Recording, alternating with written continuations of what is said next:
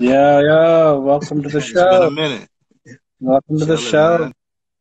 What's that?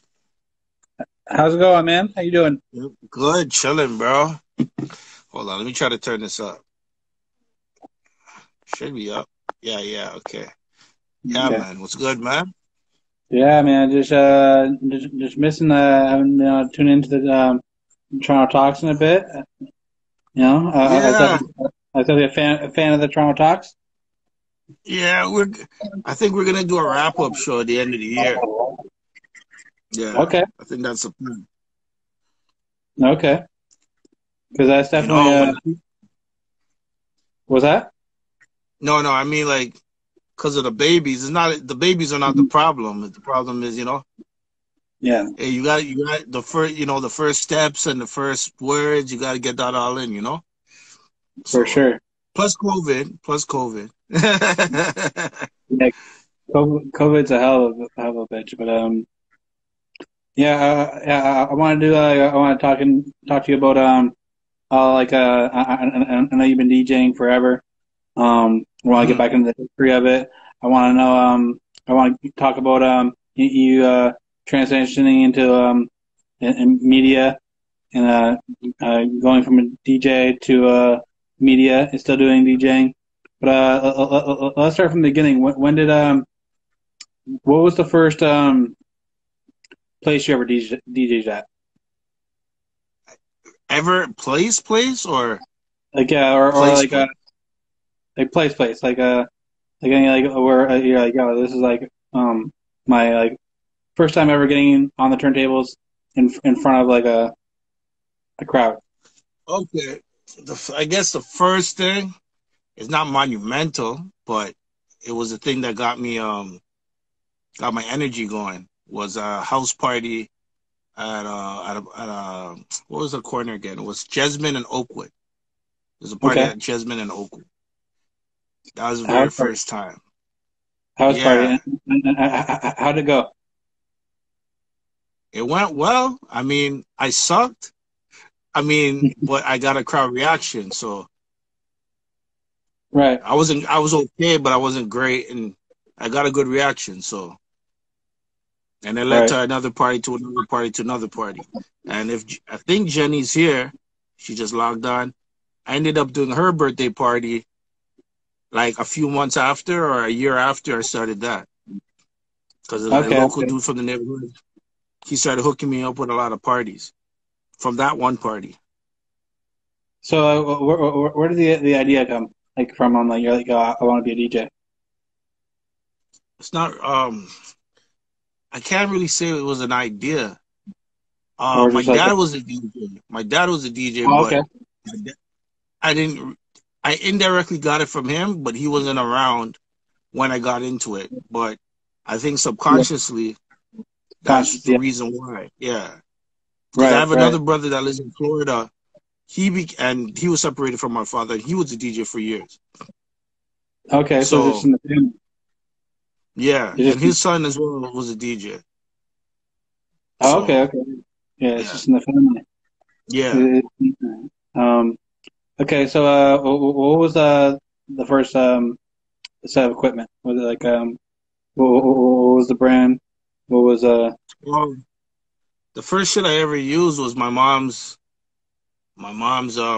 stereo system, and and I fucked that shit up. I ended up tearing it apart, changing fuses. She used to yell at me all the time. Why my the thing is, my mom never told me my dad DJ. She never ever told me. So I don't know yo, if she was indirectly just watching me doing it and be like, oh, he's like his father, or she never discouraged me from doing it, but she never told me. So that's crazy. that You was know, the you first, know yeah. yo, that's meant to be. I That right guess there. I don't know. I'm Yeah, not no, sure. like, yeah, no, like, that's a L thing. Like that's an L thing you even know. Um, so yeah, so you're tearing that apart. Do you remember like what were some of the first records like you were like you were hyped about? You mean actually Like buying or just hearing? buying and like actually like DJing and scratching on? That's a hard question. I think literally every record that I bought must have been that, because every Thursday or every Tuesday, you go to the record store to get a new shipment, Yeah. and I would hear something on the radio, and I'm like, I gotta get that record. So I don't know. I can't pinpoint the first record, I'll tell you, honestly. a friend of mine had turntables, and like I never really Mhm, got into it like a lot, but like a couple times when we were over at his house, we'd be chilling, mess around with it. mhm. The first record that I ever scratched was Outkast, uh, me and you, your mama and your Yeah, yeah. toe. It was like me. I was cutting that part. And that was the Mhm. first record that like the first time I ever messed with turntables. I was messing Okay, with that. okay. Yeah, yeah, Yeah, because a lot of this earlier stuff that I was messing with was my mom's records that were lying around. for sure. So Sure. it wasn't like, oh, this record over that record. It was just, what up, Yeah. chill? Hold on, before I continue, because I am sipping on some chill vodka. Okay. You gotta get your hands on this. You gotta get your Okay. hands on this. Gotta Okay. get your hands on this. And I'm not I even got doing it some. because it's my boy. I got a cider. I Yeah, got some. yeah. But you gotta get your hands on some chill vodka. It's nice and Okay. smooth. I'll have to check it out. Nice and smooth. Yeah, man. That's what I'm For sipping sure. on right now. For sure. But yeah, yeah, it's basically Yeah. my mom's stuff lying around. My mom was in. My mom listened to a lot of music, so I was already Right. pre-programmed. Yeah, all types of music across the board. So Definitely. Definitely. yeah. Definitely. Like I remember. Yeah, the records that my mom played back in the day. Like, I might not listen to them all the time now, but like when they come Hmm. on, I'm just like, oh, like it reminds me. Yo, it reminds me of when I was a kid, just running around being a wild little shithead, Yeah, yeah. right? For sure. For sure. So what was do you have a moment where one of your first house parties or getting into a club? Actually, I want to say when was you did the house parties? When was the first time you got in the club Literally and you DJ'd in a club? a year after doing the house parties, basically. Um, I Huh? forgot. Hold on. I forgot the name of this place. It used to be in Kensington Market. I was doing a friend's birthday party, and the owner or the part owner of the spot, he's like, "Yo, I got this club in Kensington Market. Yeah, it was called Hallelujah Kazumba." And he's like, "Yo, if you want to try to do something there, come through, right?" So I spoke to them. Ended up doing a weekly Wednesday over there. It was okay for my first time being in a spot, trying to do something. Ran it for a few weeks. Did 1, 2 parties there. Then we had a party there once, and all types of BS happened, and someone pulled a knife and all kinds of stupid shit. So that was the end of that. I don't know what's I going on think that with the was in Wi-Fi. '97. What's that? I don't know what's going on with the Wi-Fi. We're kind of fuzzy right now. I don't know. Yeah, yeah. I guess I don't know. It's okay. It's whatever. Yeah, we'll rock. So yeah, going to any of these any of these clubs. Did you ever take Car 85? Car 85? Yeah. What's Did, that? did, did, did you ever listen to like Nas on the way on the way or did you ever feel you had a King's disease? If what? I want to get into like why do you hate the Nas in King's disease so much? Okay. I want to know I what don't hate the why. Nas album. It just doesn't impress me because he basically everything he released in the past 20 years sounds that those don't sound like throwaway tracks from what he released already. So it's like it's no like you listen to Stillmatic, came out like 19 years ago, Yeah. and you listen to King's Disease. Do you see progression? Do you Uh, see progression? Like really? I, I'm not. He's been consistently good. he's been consistently but like for me like Nas my favorite rapper. What? Like like Nas my favorite rapper, and Stillmatic is like a fucking classic to me. It's like like one of those hip hop classics. So it's hard to kind of compare to like um but, but but a lot of rappers haven't lived up to their classics, right? Sorry, you're in. Oh shit, we're cutting out. Not good. So there, Yeah, yeah, we good? So I was saying, are we there? Shit. yeah, yeah. It keeps pausing on your end. Yeah, it just shows um. You want to log out and log back in? Okay. Yeah. Yeah. Well, I'll log you out and log back in. Okay.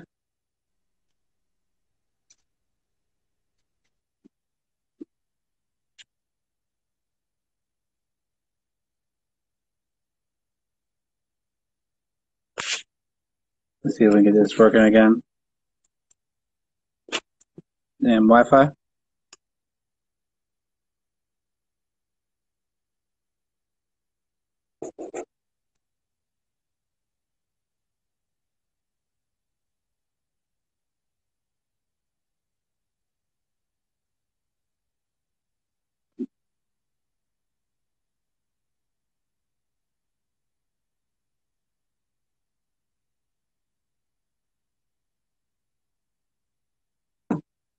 I don't know what's going on here, man. Damn Wi-Fi.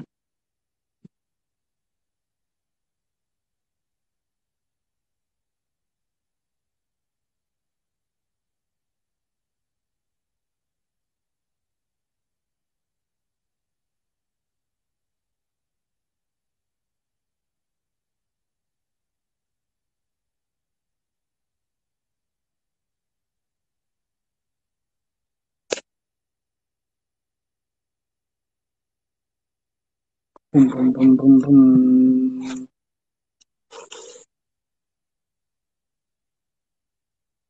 AGTV. Yeah. Should be okay now. Yeah, yeah. Okay. Okay, so yeah, so we were saying we'll start back over so we can get the whole Nas part. So Yeah. King, so the album King's Disease. You're not a fan? I mean, it sounds like all his other albums. So it's like, okay, if you go back to Stillmatic, a very classic album, Yeah, and we go to like Godson, and I can't name all the albums off the top of my head. Hip Hop is Dead, and the list goes on. What he's dropped in the past 19, 20 years. Not even yeah, what he dropped in the 90s. And you don't see, look, Nas, from he was 17 years old, has been dropping grown man raps. Literally. facts, Like if you're a real Nas fan, you know he's been on some grown man shit since he was in his teens. facts, big facts. So I'm like, I get this album, and I'm okay. What's he gonna talk about which he has never said already? And he didn't really touch on anything that was. I'm like, yeah, it's okay. It's okay. It's good. It's better than the one with Kanye. It's It's definitely better than the better. one he dropped last year. It's definitely better than like But the Nas it's better than the album that was trash. I mean, like your album's better than the album that's trash. Like Eminem's album, which he dropped, Murder, whatever with the case, Yeah. whatever the first one, that was sick. Royce the 5'9" album was sick. Russ's Hold album on. was sick. G The- Herbo's album was sick. uh, uh, Busta uh, uh, Rhymes' album was sick. Then I hear Nas's album, I'm like, it's alright. Hold on. It's alright. Me, I feel the Nas album is way better than the Eminem album. I wasn't a big fan of the Eh, Eminem album. Like eh. the Royce album was fire. The Royce album, Yeah. yeah, yes. The Royce album was great. The Eminem album, yeah. It depends how you want to look at it. it has its moments, but it has more moments for me than on the Nas album. No disrespect Yeah, to like, Nas, I'm just like, yeah. like I still play records off the album, but it didn't excite me. I didn't even care for a Nas album. Like, why are you dropping another one? Like, I feel like I'm a big fan of this new album. I feel like mm, I really didn't like the Kanye project. Kanye project yeah, I felt that was trash. yeah, it was Yeah, pretty. Yeah, yeah. it was pretty. I'm a huge Nas fan, and that Kanye album was and then Mm, the Lost Tapes too wasn't. It had some right joints on there, but overall it wasn't that good. So when this album dropped, for me, like I was like, yo, like I really liked it. Like how he came in yeah, yeah, yeah, it's a yeah, like I said, nothing that he hasn't done before. If yeah. if you keep doing the same shit, what the fuck do I care? I can listen to your past 5, 6, 7 albums to get that. That's all. He Yeah, tried. I like my yeah. favorite song on the album is Spicy, and if that's my favorite song on the album, that's like, Okay, that was the bonus, and like it was kind of different from the rest of the album. Um, yeah. like for me, that wasn't one of my favorites. Like And I get that, but that's what I'm saying. Like for me, if that's my favorite, then there's something wrong. Like I don't just listen to like a guy. I don't care if you rap. Like you rap, you're good, fine, that's great. But it's all about how the record feels. Like for sure. I don't know if you heard G Herbo's album, right? G Herbo's not a great rapper, but his album is fucking sick. Cause you can listen to his music and you can feel what he's saying. You can understand where he's coming from. I'm not saying I can't understand where Nas is coming from, but I've understood where Nas was coming from since '92. Like, Nas, yes, we know who you are, we know what you're about, but you keep doing, come on. Like, Is there give any me albums something different. is there any Like, music one of them, put it like this. What's one of the most creative songs that Nas has ever done? Like, I Gave You Power, Rewind. I mean, creative. Like, where creative? you like, oh, shit. There's a few, but I'm just saying, like, Yeah, those two are like are big up there. I like Second Childhood. yeah. Second Childhood on But I mean, yeah, like, it's not that he's not a great storyteller and he's not creative, which he is, right? But I'm like, when it comes to like, even with Eminem has some sick concept songs. for sure. But if he really wants to make like a concept song, like Eminem has some standout concept records where you're Yeah, like, God damn, you put a lot of effort into that. Nas, what he does is not that he doesn't. He's above and beyond talented. It's almost like a Rakim thing where you don't even have to try. You're already good. You're already sick. But then yeah. you don't put any more effort than you need to. But nothing, no, nothing else Nas. What's that? I hear that though. I hear that. Yeah, Um, it's kind of hard to kind of like keep raising the bar when like a lot of people look at Illmatic as like one of the best hip hop albums of all time. So like it is. what's that? It is. But Yeah, is it one of Nas's best albums of all time? actually, It might be one of the best hip hop albums, but is it Nas's best album of all time? I don't think it's one of his best albums of all time. my favorite Nas album is Mm. Still Mad. Yeah, Stillmatic is a sick album. It's a very sick album. Yeah, to me, You know what yeah, I mean? So I think Stillmatic is probably my favorite. Uh, yeah. And uh, my thing about trolling the Nas album is once I did it once and I seen how people reacted, I did it again. I did it again. I'm like, you guys are still reacting the same way to me trolling you? Fuck, I'm gonna keep doing it. yeah. People are emotionally attached to records, and I'm not. I actually wanted to touch on like in this like That's right, Ellie. you're trolling like Yeah, your trolling is like top notch. Like it's okay. me and Maloney used to talk about trolling, and like we thought we Mhm. had some good trolls, but Yeah, like your trolling is above ours. I don't know. I mean, you know, trolling is I don't know. I've been trolling since I was a kid. What up, Billy? Yeah, yeah. It was a dope album too. I'm just responding to some of the messages Yeah, on yeah, the joint. yeah. Yeah, Ideas are kind but of, yeah. What's yeah. that? Ideas kind of saved their, changed their thing. Can't really see the comments the way I used to see the comments. Oh, okay, okay. Okay, there we go. Yeah, I see it. Okay. Yeah, yeah. Yeah, man. So, But yeah, trolling. It's just I don't know. It's something to do. It keeps it entertaining. for Keeps sure, it for sure, entertaining. for sure. I want to know, who are some of your favorite DJs? Like, Oh, let's get top five DJs. it's hard. Top five is hard, but I'll do what I can. Yeah, Kid Capri. for sure. Um, fuck. You put me on the spot. Mhm. Um, DJ Craze. Um, see, I might have to do two different categories because I'm also thinking about DJ producers, right? So Okay. I probably could list out DJ producers more than I could do actual just DJs, even though Kid Capri's a producer too.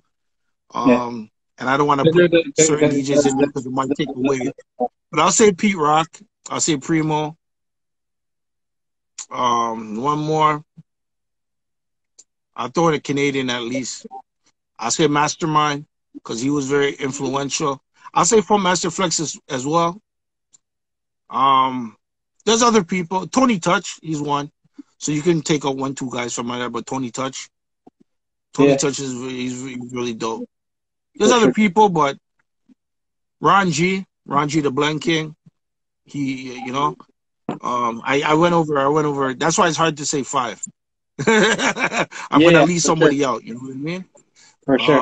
For sure. Even Tech, DJ Tech Okay. from the Swing Tech Show. Yeah, yeah, Yeah, DJ Tech, he's sick with it. for sure. Muggs, RZA, there's too many. Yeah, yeah, Too many, man. definitely. So, But DJ Crazy's up there. Even the Executioners and Qbert and I am talking about DJs. I'll be here forever. But my favorite DJ right now, actually, there's three. DJ Michelle. I don't know if she's 8 or 10 years old. These two twin girls. They're not twins. They're sisters. I forgot their names. They're sick. And then DJ Livia. They're all little girls, and they're all sick. so, Yeah. how do you feel about like with COVID happening, like one of the biggest hits to the entertainment, seeing the people that I know would have to be like the biggest hit would be the DJs. Like, To a degree, I mean, like in America, certain places are opened up and DJs are still working. What's that girl's name? DJ Michelle. She's in Dubai and she's doing all types of parties. She's doing skating rinks. I didn't know they had a skating rink in Dubai. Um, she's doing all types of parties. So there's work. It just depends what region of the world you're in. for sure, for sure. I know some Um, people they flew out to Dominican to do parties. So yeah, I mean, it's bad, but it's whatever. I call it an extended vacation. for sure, for sure. Um, so what are you what are your plans moving forward with like as far as like DJing? What's that? What are your plans like moving forward as far as DJing? Like what Oh, you gonna be on the lives? Um, yeah, I'm doing more lives. I'm doing more lives. Um, I was doing lives like back when I had a show on a network called DJshows.com back in 2003. So I've been doing lives.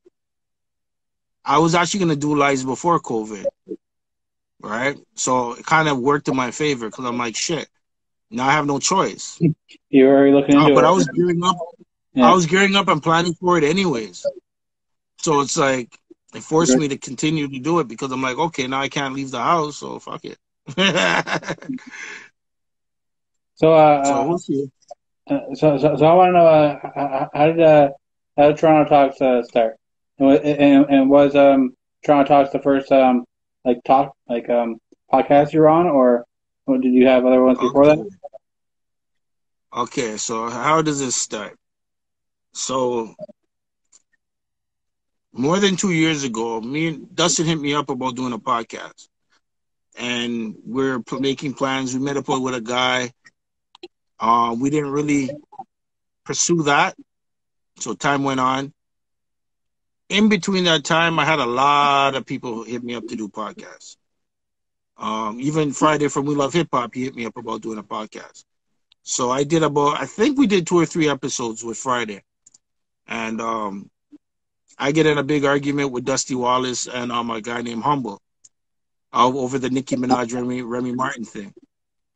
Yeah. And I like to fuck with people. I like to troll people. So, people get heated and whatever happened. And I told Friday, yo, this is good for the thing. And he didn't want it this way. So I was like, I told you I didn't want to do this. I told you I didn't want to. Because honestly, I didn't want to do a podcast originally. And only because Dustin hit me up and I knew Dustin for a while, I was like, okay, I'm down to do it. So time goes on. And then Dustin hits me up again. I said, all right, cool. I don't know if we had a meeting or something, or I don't know what happened, but we just said, okay, let's try it out. And I'm familiar with Max FM. I know Mikey and friggin' Chris. And when Mike Boogie started, Max, he wanted me more involved at the time. He goes, because at the time too, I was on some fuck Toronto, fuck this, fuck that, fuck everything. And he's like, I know how you feel about shit, but blah, blah, blah. So the talk about doing a podcast has always been there. So we finally hooked up and we did it, and we just kept doing it. The energy and the chemistry was great. So that's, for me, where the story is at. Those two guys will probably have a different version of the story. I mean, from what I know, the reason why Dustin wanted to do it was because what he saw in the industry and what he saw amongst the whole entire scene, he wanted to address. So that was kind of a part of it, and then Maloney, I'm not exactly. Well, Maloney was already doing his thing already, right? He had breaking records. He had stuff with you. Yeah. The No Condom joint. So he's already in his groove. Yeah. So now it's a matter, if we get back together again, how we're going to take it to the next level. For sure. So that's what it's all about right now. For sure. Definitely, I definitely tuned into a lot of episodes, and I definitely enjoyed it. I'm definitely a fan of the show. No. Yeah, I watched, and I didn't even know they did. So that's a good thing.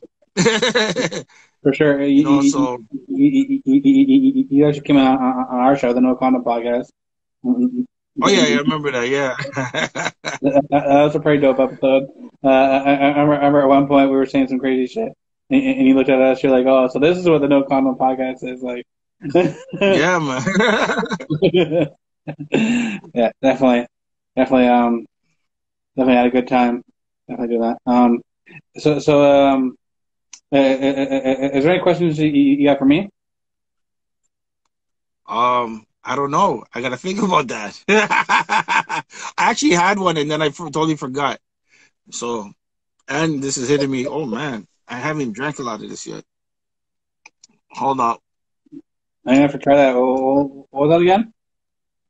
How long have you been doing the No Condom in this one for? The No Condom probably started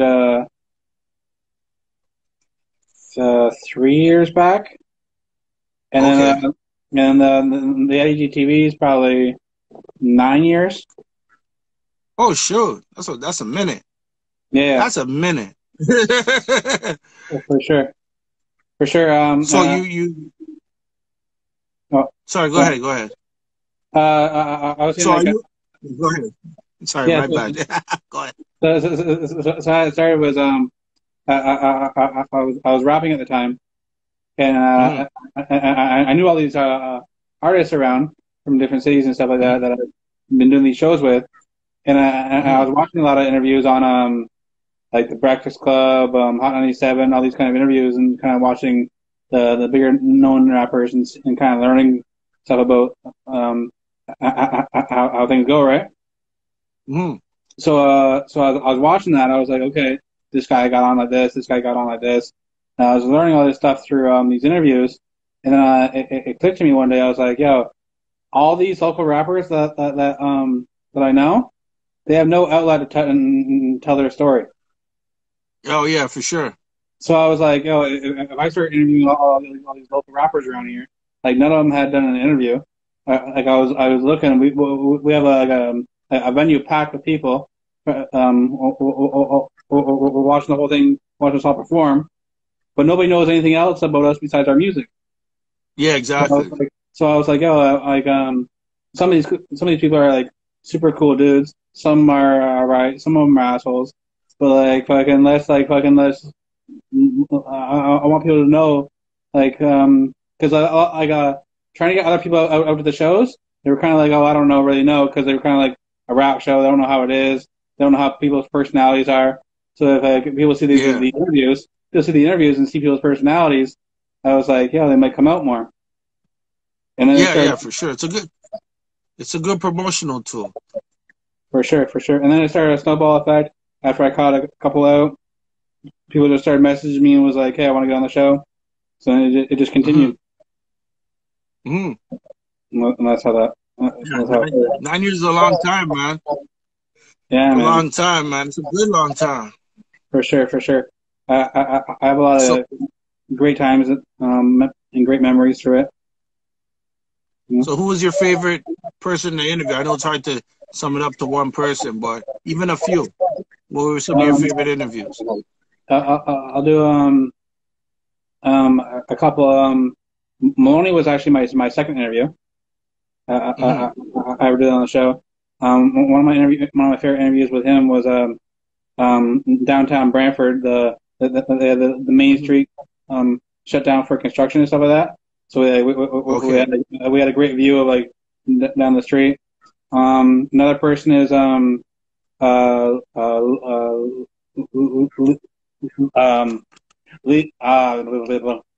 been drinking a little bit.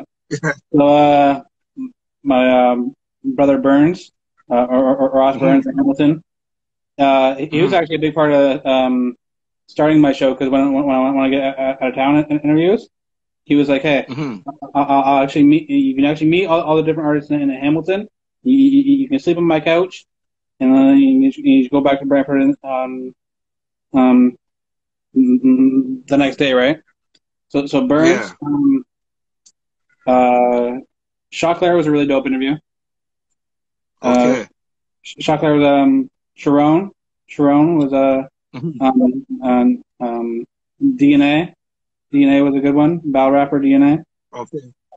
Um, um, yeah, I've had a couple. Yeah, those are a couple that are some of the standout ones. Uh, GDR. GDR was Okay. pretty. Yeah. Yeah. Who are some of the people you had on Toronto Talks? Favorite interviews on Toronto Talk. Yeah, Daniel was a good interview. It was very informative. that was a dope one. That was a dope one. I'll check out that whole. Daniel, private name, private number.